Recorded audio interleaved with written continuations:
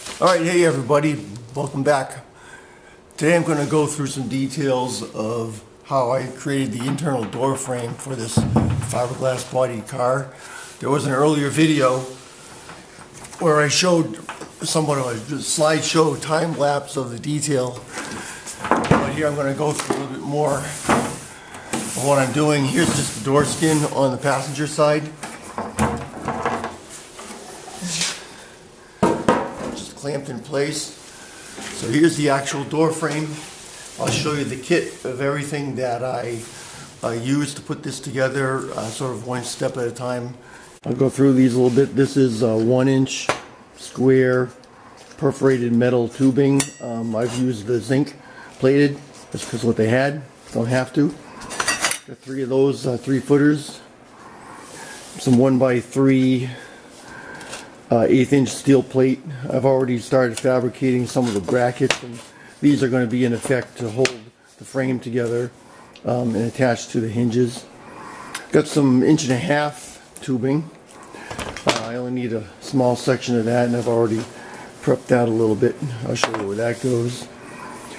Some pieces came with the hinge kit. These are nut plates, threaded nut plates that'll strap onto the hinge. There's some filler pieces meant to attach to the door panels. Use 1/2-inch by 1-inch, 1/8-inch, just regular C-channel. I use that for the actual window runner track. Here's the weather strip. I'm sorry, the window track that I bought. Initially I mocked it up without that, but this is great to have. This will stick right in there, be adhered in there for the window run channel. Some miscellaneous 1-inch flat bar, 1/8-inch thick for making brackets and things, stuff like that. I'll actually use some off-the-shelf shelf angles for making the adjusters, which are important. And I've got some sheet steel here, which is 6-inch by 18, 16 gauge, and that's for making the end plate in the door, which I've got a template for that I've made. That is pretty much what I've got so far. Okay, so here's the passenger door. As I said, these doors came as a 2-part shell that was all glued together. All there is a little piece of plywood inside there, and that's where the hinges were attached. It had never been filled out with hardware, and never had a window in it. It was a fairly flimsy item here, so I wanted a much stronger door, so I decided to build a frame. First step was I started on the passenger side. I cut the shell and the inner door apart. And you see I put the inner door back in here now. And I just had temporarily mounted it in place to have a kind of something to build off of. Now, an important thing you have to do to get this to work is you have to make a nice exact window template. These doors don't have a window frame, so you have to be really diligent around fitting this template. And I actually had made a double length one, which showed the path that this goes into the door. So you have to make sure you've got room for that window to come down completely.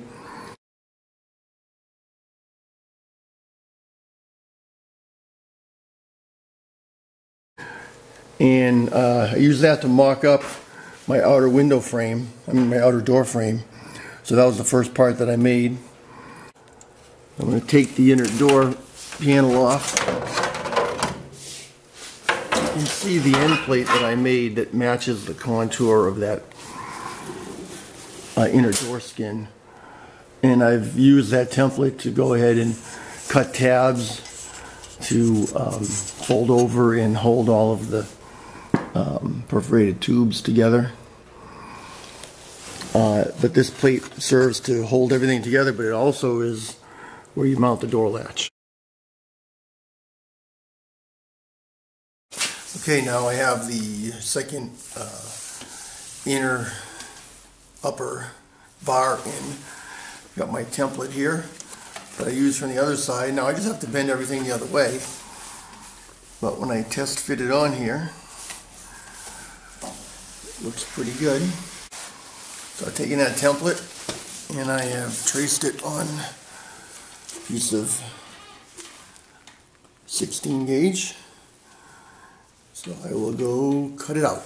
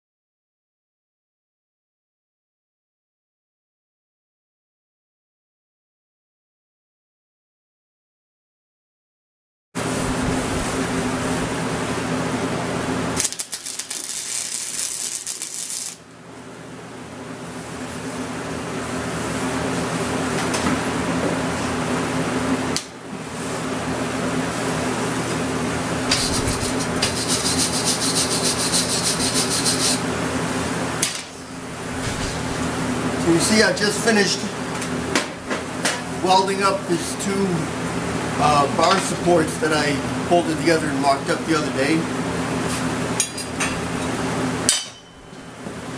This is the main support for the outer side, all the brackets on there. This is the upper inner bar that has an extra piece welded on there. Okay, remounted the frame and also attached the door latch. Really, Tucker? Hey, we're busy here. Okay, so the next step is the window tracks.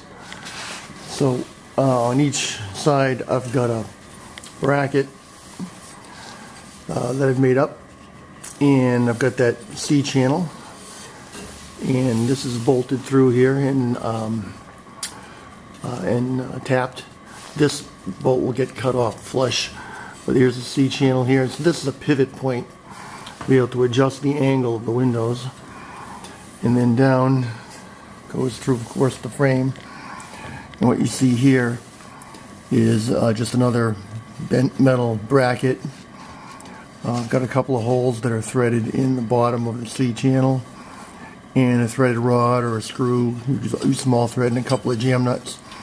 And as I can loosen these up, and I can adjust this in and out to adjust the angle of the window.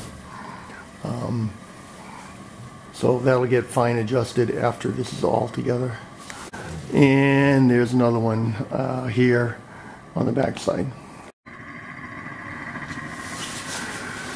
Okay, so I've got the latch plate on there on the, I guess you'd call it B-pillar, which is reinforced with Kusa right now. And here is the door frame. It's the door. Alright, time to put the window regulator in. So this is what comes with the kit. Got the motor, which has this flexible tube for this flexible shaft that runs up through this channel, and a couple of mounting brackets. There's two different ways to mount the glass. You can do with these two rubber clad brackets that mount here, or this channel here, which you would squeeze in the little mounting tape for the glass and squeeze that in there. And that would go across there. I haven't decided yet which one I'm going to use. There's a couple of pieces of metal brackets for mounting to the to your door. So let's take a look and see how this fits in. Okay.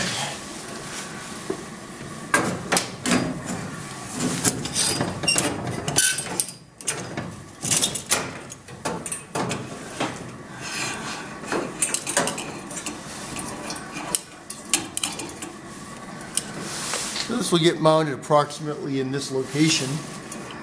I'll make a couple of L brackets to go against this top tube here to mount here, lower bracket to mount here, to mount the bottom of the track, and a bracket to hang the motor so it doesn't just move around like that. And then you'll just leave this flex tube up inside the door.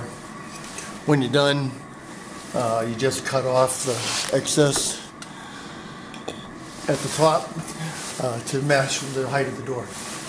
This track is plenty long enough. The only issue I have is down here in the bottom goes up. This type of regulator, this solid tube here, fixes the motor position. You can get these that have a flex tube through here. Maybe that would have worked better in this case, but this is the one I got. So what I ended up doing on the other side is I carefully bent this tighter. I want to bring this up a little bit, a little tighter radius, and move the motor over and rebend this so that I can fit this lower in the door, because if I don't, I won't have enough room to bring that glass down in the door and hide it in the door. So I'm going to carefully bend this to a little tighter radius. Alright, I got it all mounted. Kind of spared you the having to watch me make brackets, but here's the lower one for the lower track. Here's the two upper ones. I just cut a piece of that strapping off and bolted those in here. So I'm getting low on bolts, so I got some longer ones. I'll cut those off. Here's the motor strap. That one used as is. So that's why this perforated metal tube works out handy, because you can just make brackets to these holes and adjust it. And you see that's mounted on there nice and solid. I had a little problem here. In bending it, I broke this away a little bit. I broke this bracket from the tube. If I can tack weld that back together, that'll be fine. And so that door is ready for the next step. What I need to do now is attach the skin over to the door opening in order for me to attach it to the metal frame. I'll show you how to do that. So I start by taking a little bit of hot melt glue and some popsicle sticks. Those are my fiberglass spreaders actually. And stick them to the door and the body, and basically hold that skin right on there flush where it needs to be. So now from inside you can see the skin is mounted, and I'll zoom in, and I'm making these little perforated metal L brackets, and those will be bonded to the skin, bolted to the frame that I built, and then I'll pull the door off and I will fiberglass all around and really encapsulate those brackets in fiberglass cloth and epoxy resin, and that should hold that skin on there nice and secure.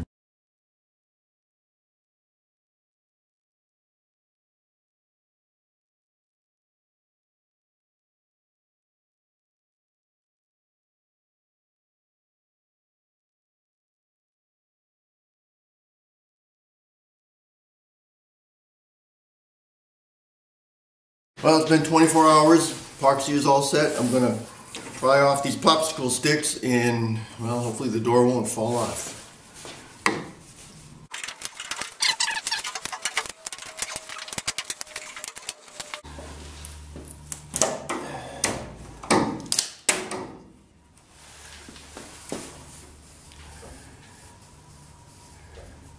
Yeah, I can see my bottom one did not hold. It already came off a bit. I'm going to have to reattach that one.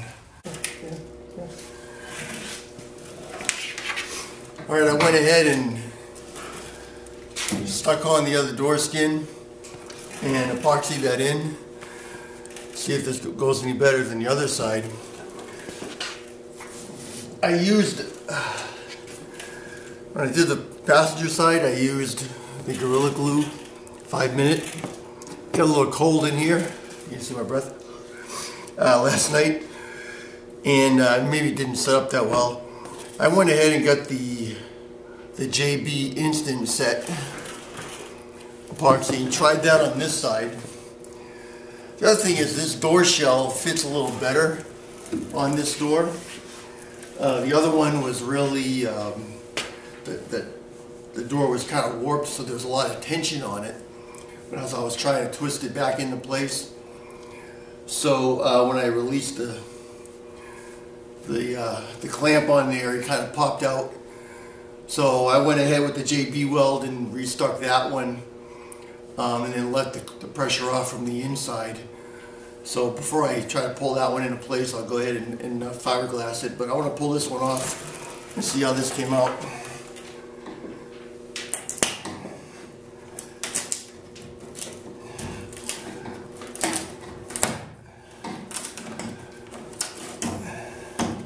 I'm just using a gasket scraper here.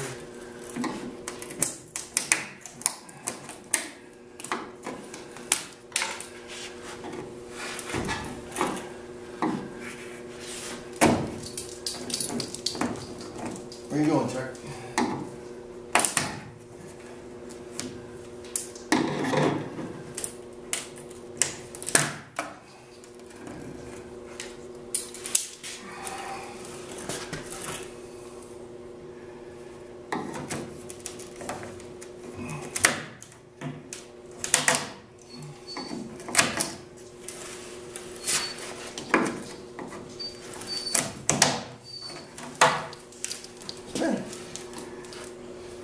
Well,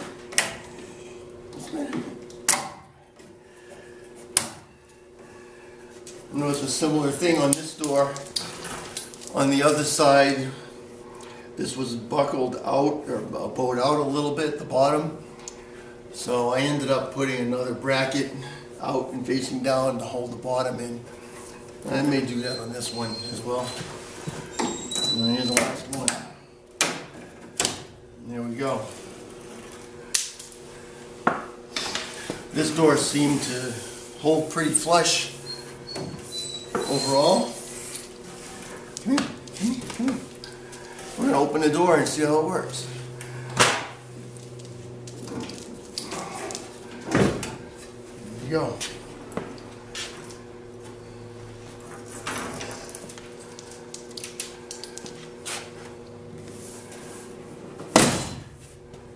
Very nice.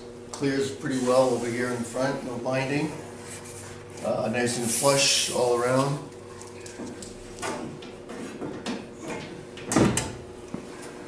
I think that'll be it for now. What we'll wind up doing is take this apart, fiberglass, to laminate those brackets on the inside of the shell, and paint the bare steel on the frame. And that'll be it for now. I won't do the rest of the windows or the inner shell till I do the body work. I'll have a video coming up soon, I hope, on how to install a door handle, outside door handle on these doors as well. I'll put that in a separate video. So watch for that. Please like and subscribe. And thanks for watching. Say bye. Bye, Tuck. Bye. Bye. Bye. Okay.